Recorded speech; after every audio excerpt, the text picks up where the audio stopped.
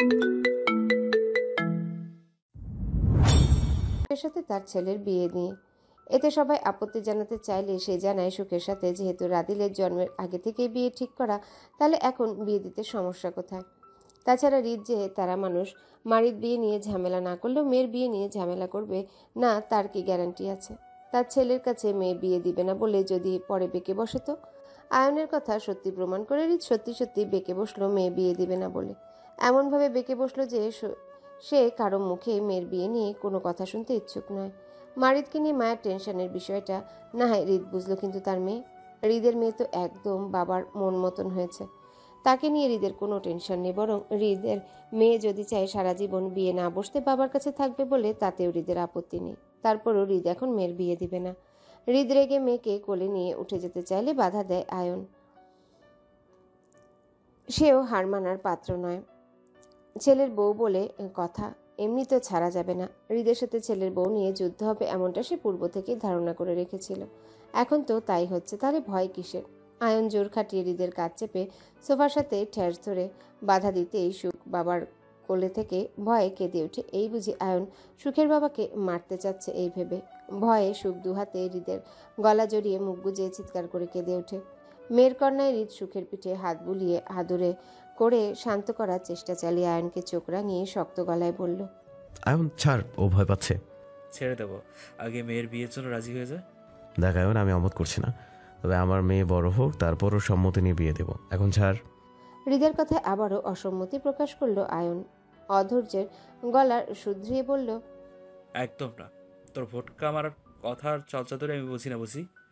আমাকে বোকা বানানো সম্ভব নয় আপাতত। ছেলের বউ আজকে আমি কনফার্ম করেই যাব।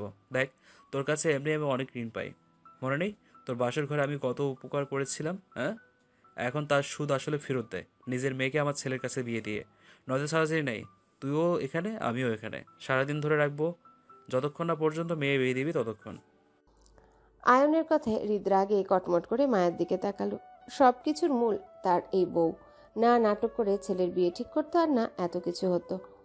হৃদেরই ভুল, ছেলের জন্য বিয়ের সম্মতি দেওয়া ঠিক হয়নি। এখন ছেলের জন্য সম্মতি দিতে গিয়ে মেয়েকে ফাঁসিয়ে দিল। তার ছেলে মেয়েকে কি বোঝা হয়ে গেছে নাকি? বড় হলে কি তাদের বিয়ে দেওয়া যেত না? এখন ছোট বয়সে কেন সে নিজের কলিজার টুকরা ছেলে মেয়েদেরকে অন্যের নামে দলিল করে দিবে? শত ছেলে মেয়ে নিজের কাছে থাকলে অন্যের নামে দলিল করাটা তার কষ্ট লাগছে না বুঝি? বিশেষ করে মেয়ের বিয়েটা তার জন্য একটু বেশি কষ্ট লাগছে। হৃদের রাগান্বিত মুখটা দেখে আস্তে করে হৃদের পাশ থেকে উঠে মায়া শফিকুল ইসলামের পাশে গিয়ে বসে পড়ল ভয়। মায়া নিজেও জানতো না এমন কিছু হবে। সে তো ছেলের ভালো করতে চেয়েছিল, শুধু এখন আয়ন যে এইভাবে বেঁকে বসবে সেটা কি মায়া জানতো? হৃদ মায়ের পাশে বসা শফিকুল ইসলামের দিকেও তাকালো। আজ যেন হৃদ গম্ভীর মুখে বসা শফিকুল ইসলামের কষ্টটা বুঝতে পারছে। সেদিন ঠিক এমন করেই তো মায়াকে হৃদের সাথে বিয়ে দিয়েছিল তিনি বাধ্য হয়ে। তাহলে সেদিন তার কষ্টটাও ঠিক হৃদের মতোই হয়েছিল। এজন্যে কি শফিকুল ইসলাম হৃদকে তার সন্তান হওয়ার দোয়াটুকু করেছিল? তার কষ্টটা উপলব্ধি করার জন্যে? রাদিল বারবার পীড়াপিড়িতে ভীষণ বিরক্ত। না চাইতেও সে বিয়েটা করে নিল, কিন্তু সুখের কবুলের জায়গায় বারবার তবুল বলাতেও অনেক বিরক্ত বোধ করেছে। কিন্তু সবশেষে যেটা সুন্দর হয়েছে সেটা হলো একবার ফের তারা নতুন আত্মীয় হলো ছেলে মেয়েদের বিয়ে দিয়ে।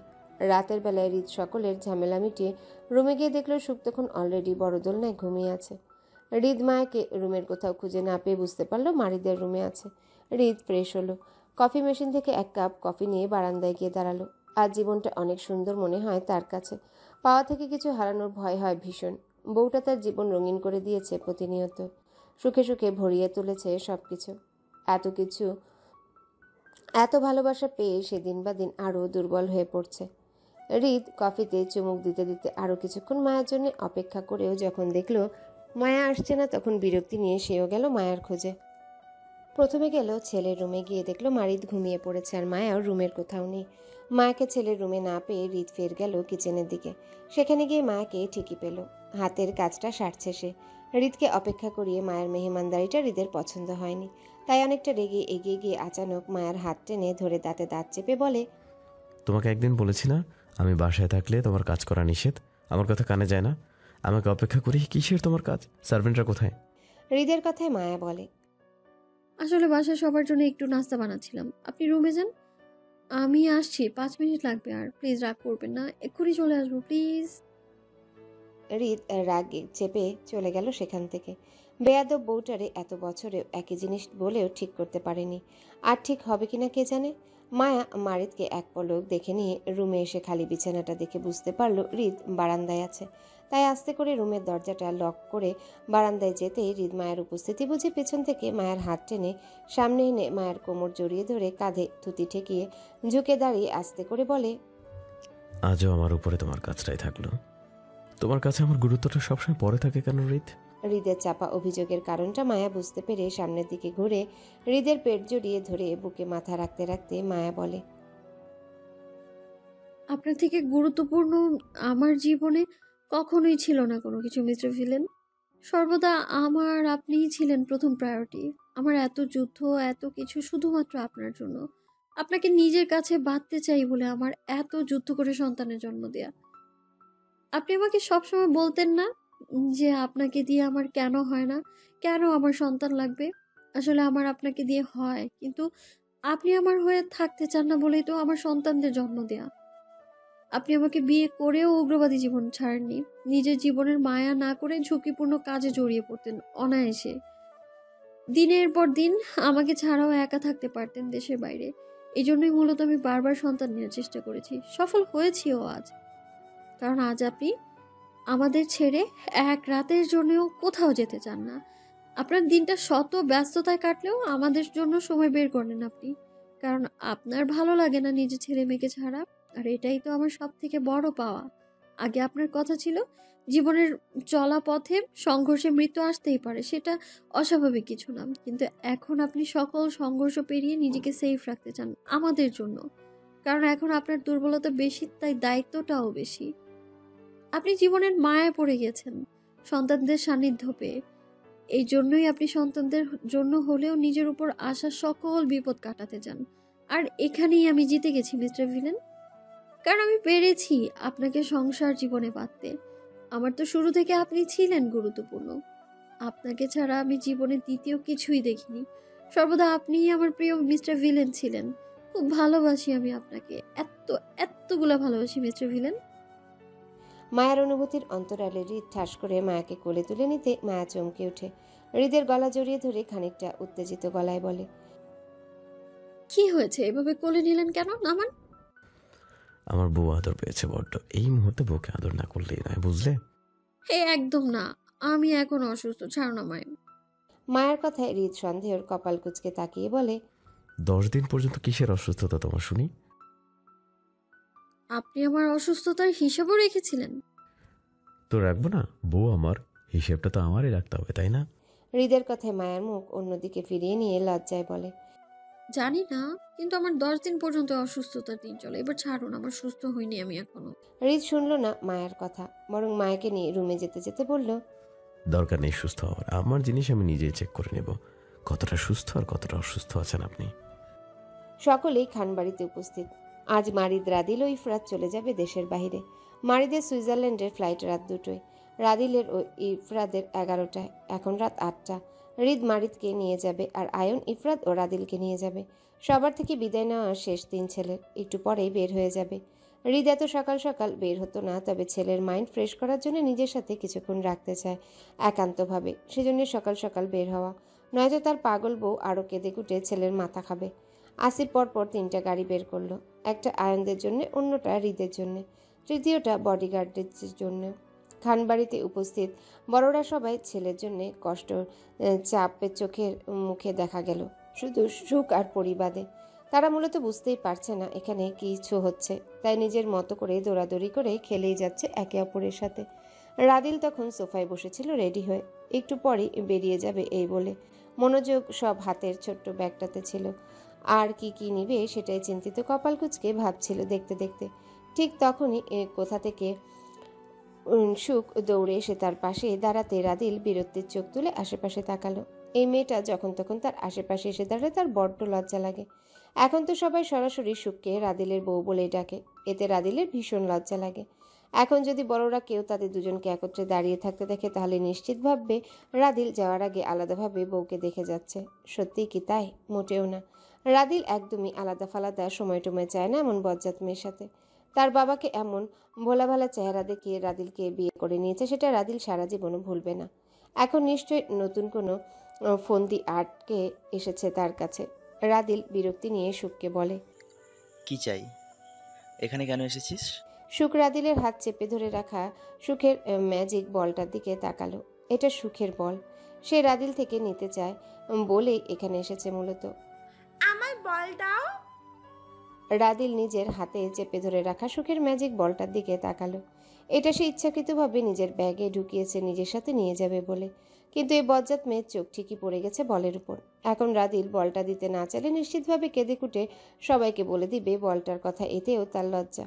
রাদিল বলটা তার ব্যাগে ঠাস করে ঢুকিয়ে ফেলে বলে, এটা তোর না, আমার বল। যা এখান থেকে। একটা জলজ্যান্ত মানুষ চোখে পড়ে না, আসছে বল নিতে। আমাকে বাবাকে পটিয়ে যে আমাকে বিয়ে করলি, আমি তখন কিছু বলছি? এখন আমি তোর একটা বল নিলে সমস্যা কোথায়? নাকি আমার শ্বশুরের মেয়ের কোনো কিছু আমি ধরতে পারবো না? কিন্তু তুই ঠিকই আমার বাবার বড় ছেলের তোর নিজস্ব সম্পদ মনে করিস। কোনটা? সুখ রাদিলের কথার অর্থ বুঝতে না পেরে ড্যাব ড্যাব করে রাদিলের হাতের দিকে তাকালো। মূলত সুখের প্রথম থেকেই দৃষ্টি ছিল রাদিলের ব্যাগের ভেতর থাকা তার জিনিসপত্রের দিকে। এই তো দেখা যাচ্ছে রাদিলের ব্যাগ ভর্তি সুখের খেলাধুলা নয়তো কসমেটিক্সের জিনিসপত্র। এইগুলো সব সুখের। সুখ খুব ভালো করে চিনে নিজে জিনিসপত্রগুলো। রাদিল সুখের দৃষ্টি বুঝে নিজের ব্যাগের দিকে তাকিয়ে তৎক্ষণাৎ ব্যাগের চেনটা লাগিয়ে দিতে এবার সুখ রাদিলের মুখের দিকে তাকালো ডাগর ডাগর চোখ তুলে। দুজনের চোখ মিলতেই সুখ নিজের জিনিস চেয়ে রাদিলকে বলল, আমার দিনের দাও। রাদিল দিল না, বরং সতর্ক চোখে আশেপাশে তাকিয়ে ব্যাগটা নিজের পেছনে লুকিয়ে ফেলে সুখকে বলল, চুপ, তোর কিছু নেই। আমি বেয়াদব মেয়ে। এইগুলো আমার ছোট বইয়ের জিনিসপত্র। খবরদার নজর দিবি না। যা এখান থেকে। রাদিলের ধমক খেয়ে সুখ সেখান থেকে চলে যেতে নিলেই রাদিল ফের সুখকে ডেকে নিজের সামনে দাঁড় করিয়ে বলল, দেখ, ভোলা ভালা চেহারা দেখিয়ে আমার বাবাকে পটিয়ে আমাকে বিয়ে করেছিস, সেটা না হয় মেনে নিলাম। আমার সুন্দরী বউ চাই না, তারপরও তুই সুন্দরী হলি। তাই আমার শর্ত একটাই, আমি দেশে ফিরতে ফিরতে তুই সুন্দর থেকে একদম কালো হয়ে যাবি। কেমন? দিনে 2 বার করে রোদে দাঁড়িয়ে থাকবি কালো হওয়ার জন্য। কিন্তু খবরদার, বড় হয়ে যদি আমি দেশে ফিরে এসেছি তুই সুন্দরী হয়ে আমার টেনশন বাড়িয়েছিস, তাহলে তোর হিটলার বাপ আর ভাই মানবো না। থাবড়িয়ে গাল ফাটিয়ে দিবে, থাবড়িয়ে গাল ফাটিয়ে দিব, মনে রাখিস। যা এবার। সুখ চলে যাওয়ার অপেক্ষা না করে সে নিজেই উঠে গেল। যেতে যেতেও সুখের হাতের আম ছিনিয়ে নিয়ে সুখকে কাঁদিয়ে দিয়ে গেল। অবুঝ সুখ রাদিলের আম ছিনতাই করে নিয়ে যাতে কেঁদে কুটে বুক ভাসালো। সেই কান্না শান্ত হলো বাবার কোলে গিয়ে।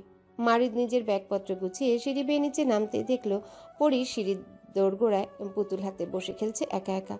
মনোযোগ সব তার পুতুলকে নিয়ে। পুতুলের গায়ের জামাটাও পরির জামার সাথে মিল রেখে পরা। মারিদ পরীকে এক পলক দেখে পাশ কাটিয়ে চলে যেতে গিয়েও কি মনে করে তাকালো পরী সুন্দর মুখটার দিকে। এই তো হাসছে পুরো তার মার মতন করে। মারিদ কি মনে করে হাতের ব্যাগটা ফ্লোরে রেখে পরীর নাম ধরে ডাকলো নিজের কাছে। পরী প্রথমে মারিদের ভয়ে আসতে না চাইলেও পরে ঠিকই আসলো যখন মারিদ ব্যাগ থেকে পরীর জন্য চকলেট বের করে দিল। পরী মারিদের দিকে তাকাতে তাকাতে চকলেটগুলো হাতে নিল ভয়ে ভয়ে। মারিদকে নিয়ে তার ছোট মনে একটা ভয় ঢুকে গেছে মারিদের সেদিনকার ধমকের পর থেকে। সহজে মারিদের সামনে আসতে চায় না পরী।